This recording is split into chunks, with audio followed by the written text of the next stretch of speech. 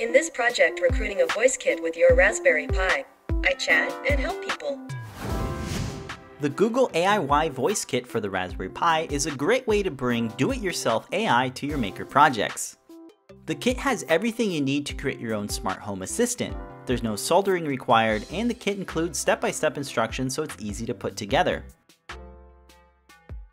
To give this project more personality, we designed our enclosure to look like Adafruit. We 3D printed the case in wood filament to give our project more texture. This PLA-based material is mixed with actual wood fibers and easily prints without any special settings. A deburring tool is great for removing brims from the bottom of 3D printed parts. This leaves you with a clean edge, making it smooth to the touch. We used a variety of sandpaper to smooth out the surface. Different grits of sandpaper gives you different degrees of smoothness. This is a laborious process that takes both time and patience. Wood stain can help give color to your models and helps the surface appear more like actual wood. To give this part more of a wood grain-like texture, we applied light strokes across the surface. After applying the first coat, a light bit of sanding can help knock down the contrast so the tones appear more even. Repeating this process several times gives the surface an aged look while smoothing out any rough areas. Using different colored stains can help add shadows and highlights, which brings more interest to the surface detail. We made sure to print several copies so we could test different colors and sanding techniques.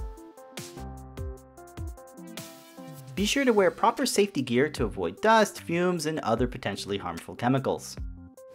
The Raspberry Pi is installed to the bottom cover and secured with machine screws. The voice hat is designed to fit on top of the Pi. Standoffs prevent the header pins from bending while installing it in place. Just firmly press the headers to fully seat the voice hat on top of the Pi's header. To connect the speaker, the pre-tinned wires can be inserted and secured to the screw terminal block. The speaker is mounted inside the case using another set of machine screws. These standoffs were designed to allow the screws to be fastened at an angle. The bottom cover is designed to snap fit and lock onto the enclosure. The PCB with the microphone is installed to the top cover so the audio can be easily detected. The arcade button is fastened to the top of the mounting hole, making it easily accessible. All of the connections plug into the respective connectors, making this really easy to put together. It's a good idea to adjust the wires so they're neatly fitted inside the case before closing it up. The top cover is installed just like the bottom cover. The ears are separate pieces that snap fit onto the side of the enclosure with these little pegs. The micro SD card is installed through the cutout on the side of the case. To set up the software, you'll need to burn the ready-to-go disk image and follow the included guide.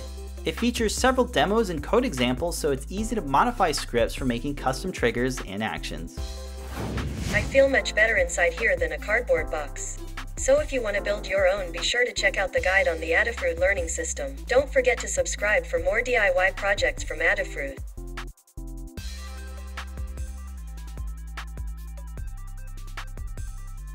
If you want a freestyle, my friend has you covered.